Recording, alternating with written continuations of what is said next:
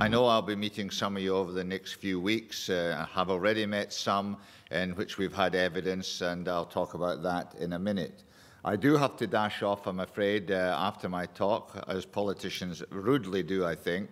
But in this case, it's because it's a Friday, and I have some trouble in two places in Norwich, at the local hospital where they're trying to sack 450 people, and also at the prison where they've just moved a vote of no confidence in the governor. So I think you can understand I'd better get in there and sort those problems out too, but that's the nature of the job. That's an excuse, but it doesn't, mean that I'm not interested in the subject at all, and what the speakers have got to say later on, I'll get their packs and we'll see the DVD, of course. Can I say that I've been at 3 or 4 meetings in this area to hear different groups who are involved in campaigning and to hear what their views are. We've also, talked to some of your speakers, and I'll say something about that later. We started off, I guess, thinking in our inquiry, which I don't think is informal actually now, it's beginning very formal, because we had people from the Department of Health there, from the National Institute of Clinical Excellence this week, and they sat through it all and listened and told us what they were doing, and after it informally said to us how much they had learned. So it makes you kind of scared how they get their information without having their own form of inquiry. So I think we're having a little effect there to begin with. We will have the minister in, whoever it is, this week. As you know, ministers seem to change daily or weekly or monthly. And it was going to be Jane Kennedy, but she's moved on now. And we will get the minister in. It may be Carolyn Flint or somebody like that who would come in to talk and ask them what their attitude is, and she will have her officials with her. So in that sense, it's going to be a formal inquiry. There's going to be a report. I am absolutely determined to get that report out before we break up at the end of July. We have a debate, and we hit the media airwaves with it after we've got consultation from groups like your group here. The Chief Medical Officer, as you've seen yourself, came out 3 years ago with the report into CFS-ME, and it was an important step to this extent that it recognised the seriousness of the condition, and I think it's time, to evaluate how far we've come in understanding this condition since then. The reason I set the group up was very much on an individual basis, that various constituents had come to see me, and they brought Professor Hooper to see me as well, and I've had various other groups come to see me in my constituency office in Norwich to put their particular point of view, and whether I've got political antenna or whatever, it was something I suddenly picked up and said, really, this is, flailing around a bit. We need to get sorted and to raise the profile of it even more than there is at the minute, and to try and settle some of the arguments if that is possible. I might add that when it first was raised in Parliament, I think in 1997 and 1998, I found out I had spoken in the debate. I had forgotten all about that when I knew just a little, having talked to various medical colleagues about it, and have not played a major part at all in the all-party group which was set up following that meeting. And maybe that's just as well from what I hear about some of the antics that have gone on there. So I wasn't going to do it through that organisation. I thought I would do it in a much more independent way, where there weren't going to be so many accusations of bias and non-independence and so on. It is a major problem, some $250,000 people, and it does cost the Exchequer billions of pounds of money, so it's quite serious. Yesterday I was at a New Statesman Health Service in the Future meeting. They have these supplements that they add to the New Statesman magazine, and all the great and the good were there. Colin Blakeman was there from the MRC, Professor Carol Black from the Royal College of Physicians, and so on and so on. It was just a stunning array of people there who were talking about it, and it was quite interesting. ME never got mentioned once. The only diseases, as usual, that got mentioned were cancer, heart disease, and just a little bit of mental health crept in there, because there was a professor there who's been quite concerned about doing work in this country on it. I did mention it, in fact, but it was the usual blank stares. You know, it is not seen as a major activity, and it really ought to be, not just because of the number of people, but it is something that you can't just slide away and forget and say that it's not there, that it doesn't exist. All the evidence says that it does exist, and now that battle has actually been won. What I said was, when I set this group up, that I wanted to stimulate public debate and interest in MECFS and act as a catalyst for increased funding into research of ME, which I hope will one day lead to a cure for those suffering from the illness across the UK and around the world. Well, that may be pious stuff, but that's my intention. I have been involved in many projects in Parliament and managed to extricate money for different types of research into cancer, for example, much easier than others, as I've indicated, and also things like vitamin D and so on, and I would take up causes like that, so that, you know, where there is prejudice, we try to eradicate it with good, sound sense and science and information, and make sure that people who want to do that research get the backing and support that they actually need. We have terms of reference for our inquiry, looking at causes, a programme of research on all aspects of the condition, adequate investment for the research, increased public understanding of the research into MECFS, identifying the research and funding requirements in establishing the causes, and so on. So that was the broad remit where we had to try and sit. Now, there are many other things we could have done as well. I appreciate that. But sometimes in an inquiry, sometimes in life, you have to be quite specific and know that you've got some support in terms of that area of activity, and I think we do have. The setting up for the membership of the committee gave me a certain amount of trouble because, again, I had to ensure that it covered a range of people from both houses of Parliament, the Lords and the Commons, and that, you know, that it satisfied to some extent, it will never satisfy everybody, to some extent the broad range of support and opinion that there is about it. You know, I'm chairing it. There's Dr. Richard Taylor, who was a consultant, an independent MP who's on there, so his independence was important. And his view to me was, you're a very, very brave man to take this on. You know, there's been a long, long struggle, and I hope you live long enough to see something come out of it. So I've got this far anyway, and I'm quite proud, and I'll tell you what we've done. I have Anne Cryer, who's the secretary.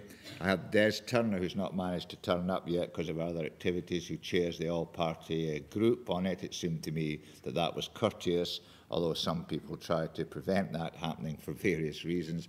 I thought, you know, courtesy doesn't cost you anything, and it's worth doing it to maintain that kind of authenticity, I think, for the parliamentary role of the committee.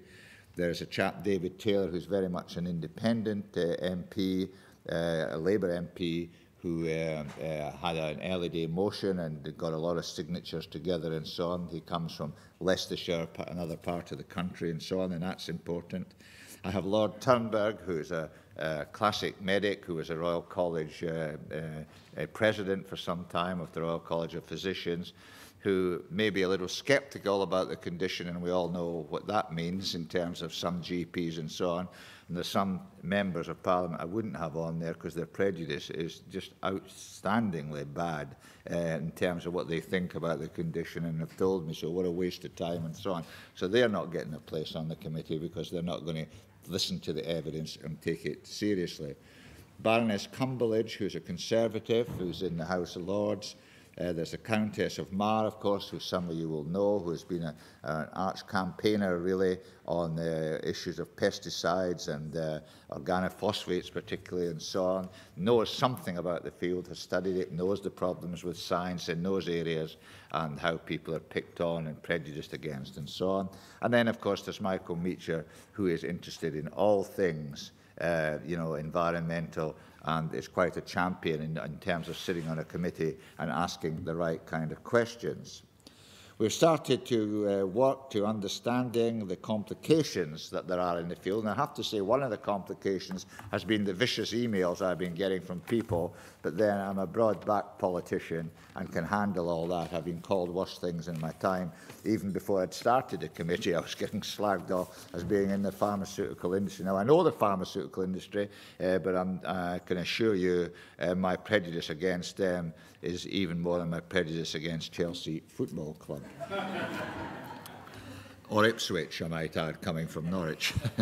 I think then that we have all the voices as much as we can in an independent inquiry, as much as any inquiry can be independent. We all, of course, we don't start with a clean sheet. We have some prejudice about the difficulties. As I've told you, Richard Taylor says, oh gosh, I wouldn't take it on. It's pretty difficult stuff, that, to get an answer. Well, perhaps I like difficult challenges, and we shouldn't run away from it. And if Parliament's a place that can make things better, so it should be.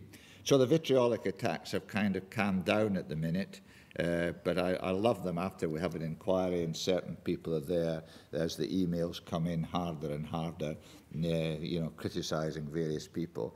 I might say I'm not going to have any of that, really, to be quite honest. We're trying very hard to get independent views, to give everybody a chance to argue with each other.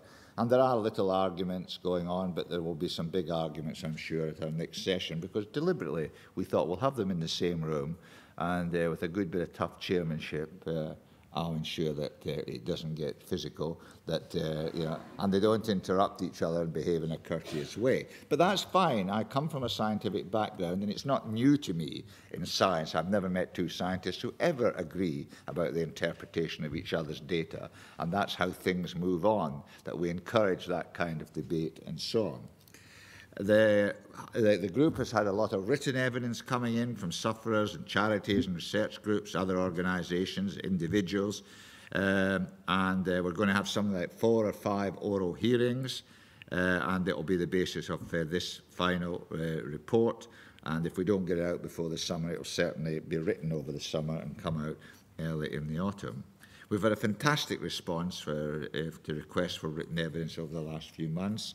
It's been made up of letters from sufferers, individuals who are very grateful that at last Parliament seems to be sitting up and taking a listen. So I really do feel the burden on the back of trying to support and help these people. The carers who explain the situation they find themselves in due to the debilitating nature of ME. We want to hear firsthand, and we did that at the first session, from sufferers. There was a good broad spectrum of organisations there. Now, I'm used to doing that. I mean, I could have had 400 people all talking for 10 minutes each and been there. So I tried to be quite even-handed and give everybody. And I must say, the people who gave the evidence kept very, very much within their 10 minutes and managed to get their arguments over. And I can tell you, some of the people on the committee, Baroness Cumberland, said, I didn't know it was as serious that. She had been a Conservative health minister and is a health spokesman for the Conservative Party in the House of Lords. So you're starting to have an effect by the nature of this inquiry. People are started from the basis that they know it's for real, that we're not just messing about here, that this is just as serious as cancer or any other problems. So that was the basis for our investigation, and now we're moving into the experts, and we had 2 of the speakers here this week, and we'll have Malcolm Hooper later on as well.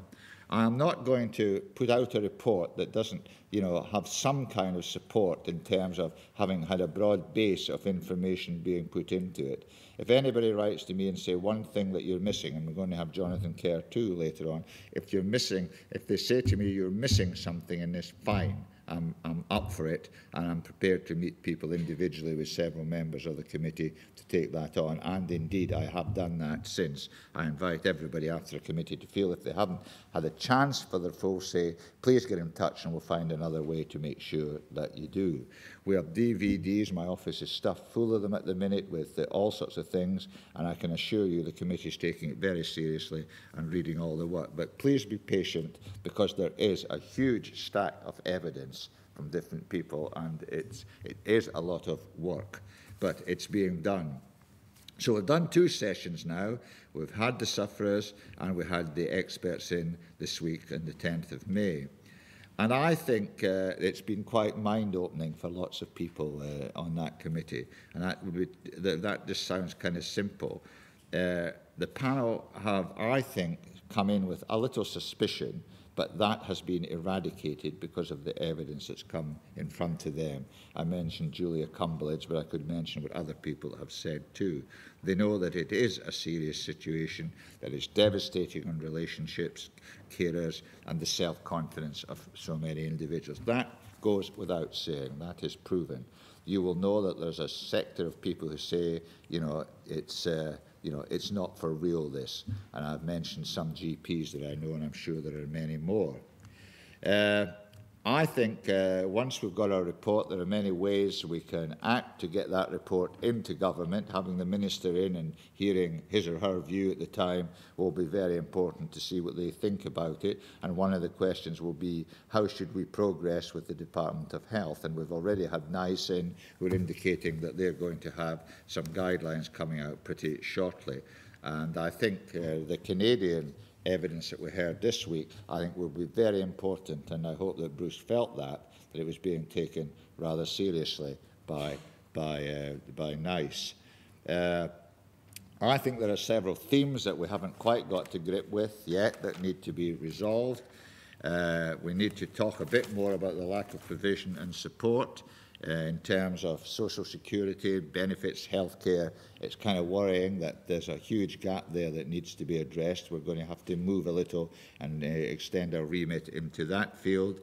Definitions are a real issue too, the differences between different organisations. The fact that there's no diagnostic test raises the question, why not? Why haven't we found one? If we can start finding one for prostate cancer, isn't it not possible to put enough effort in here to extend the science and the knowledge into that field? What about getting consensus? How much consensus can we get together? We can say, do you agree with somebody or don't you agree? We need to know the extent of the differences. We need to know the extent of the agreements, trying to be positive about it as well as having the differences. Do we need a consensus would be another question. Who cares? You can just let it drift around all over the place and it goes on as before. Personally, I think a consensus would be helpful if we can find out what we do know, what we don't know, and what we should do about it to find out.